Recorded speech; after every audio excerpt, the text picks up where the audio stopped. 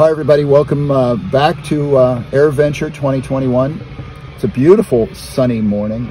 Thank God for that. I'm Marc Cook. This is Tom Wilson. Hey, he got it right. I love it. Yeah, so yesterday morning started with a lot of rain.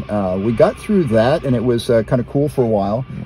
Then it heated up because, you know, it's the Midwest. But it was a great day. It seemed really busy to me. To you too? Yep, absolutely. Had time to spend with a few of the vendors in the booths. Talked to the Aero LEDs people with the new Equinox landing light. They're working on a couple of versions of that, and the cool part about it is it has two sets of LEDs, and one is designed as a landing light, the other is a taxi light, so it has sort of a broad spread, so you can see in front of the airplane. Currently, they have a 24-volt version. Currently, that's an electrical joke, in case you didn't catch that. Positively. All right, we're definitely got a cell going here. But they're going to have a 12-volt version coming up. We did a little video on that. Had a chance to talk to the Dynon people. There's some new software that allows a twin-engine airplane to have overlaying needles, sort of like you'd see in a Baron or something like that. It's a nice addition because they used to have two separate screens if you had, say, an AirCam or something like that. Or twin velocity, right? So you'd save some panel space. And then walked around the grounds just a little bit. And also talked to TCW Tech. Now, those are the guys who make backup battery systems, and they just got an STC for their systems for I think, a wide variety of airplanes, but it's a nice way to have a backup power supply. Now, experimental crowd's like, well, why do we care about an STC?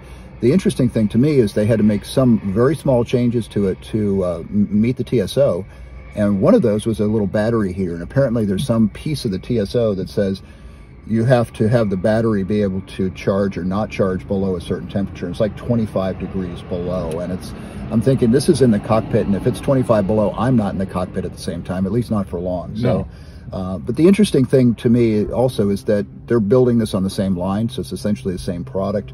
Very, very minor changes from the TSO version to the experimental version, which is a good example of the quality of this particular product. So those are sort of the highlights for product stuff that I saw yesterday. What did you see that was interesting, Tom? Well, big news was from GAMI with their announcement of the G100 unleaded. It's so difficult to type UL after 100. Yeah. You always want to go LL. Right. But so what the technicality is that they got an STC for some Lycoming powered Cessnas, but this is the fuel nozzle's nose coming under the hangar door, because the expectation is that everything is going to be covered. Any piston engine will be eventually covered, probably within a year. So it's a game changer. There's a lot of questions. It is a drop-in replacement fuel. The detonation characteristics are at least equal to, if not better, than 100 low lead. It was tested on a 380 horsepower turbocharged 550. The FAA has been looking at it, all part of the process. It's all singing, all dancing. Of course, the question everybody has is how much. It's 60 to 85 cents a gallon more, depending. Av Fuel will be the distributor. Yeah. And of course, then all the questions begin. It's got to be a separate tank, all sorts of distribution questions. Those remain to be seen, but the industry has been looking for an unleaded fuel for a long time. It's here.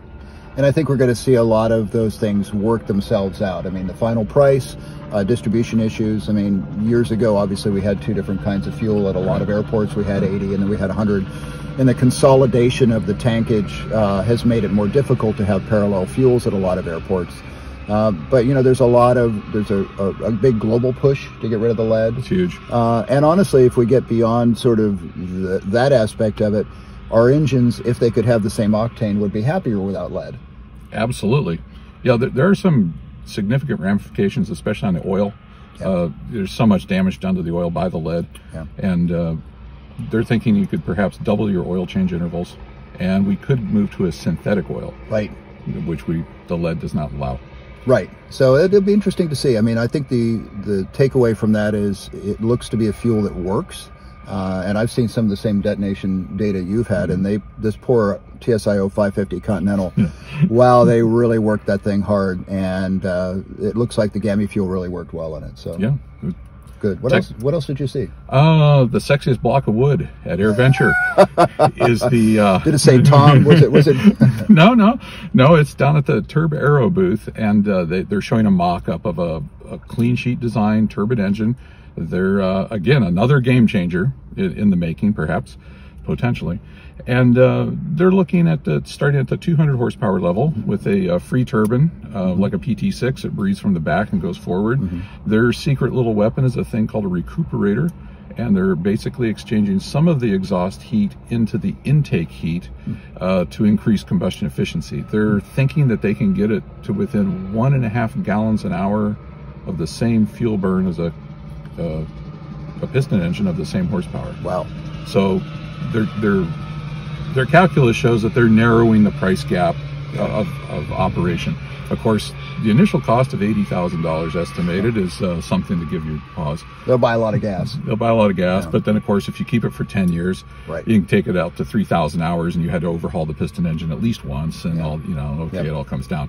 So they're definitely just here to handshake with the industry and say they're there and show they're working on it. Looks like a good group of people. We'll see if they make it. I wish them well. We've been looking for a good, inexpensive turbine for a long time. What is it? Good, cheap, or fast? Would pick two. Yeah. The engineering circle: good, cheap, fast. Pick any two. Yeah. So and certainly lightweight, reliability from lack of just simple lack of parts. I mean, the simpler the better. But the bugaboo has always been initial cost and fuel consumption, and especially profound in a light airplane where adding 20 or 30 gallons of fuel to make up the difference in range is not a small task. And the other thing a lot of people don't talk about is it's easy to get excited about the high power to weight, and there's a lot of performance here, but these are not low altitude engines. The turbine, no matter what you do, just does not really like to putter around down low. And so for going up high and going places, great. For pancake chasing, maybe not so much. Well, that's something that came up with Paul Dye's Subsonics. I mean, his flight profile is basically get to the highest altitude possible as quickly as you can, because he's watching fuel flow and there's not a lot of fuel on board. And then coast the rest of the way. And coast the rest of the way, exactly. So anything else that you saw that was interesting? Those are the two deep ones that I spent a lot of time on. The rest I was looking for photos for the Engine Buyer's Guide. There you go. There you go. Well, we're going to hop out of our rental car here and enjoy the sunshine in Wisconsin. We're going to have a number more features on kitplanes.com, a few more videos. Boy, my coffee is wearing off fast. And we're looking to have a good time. Sure. All right. See you next time. Blue skies.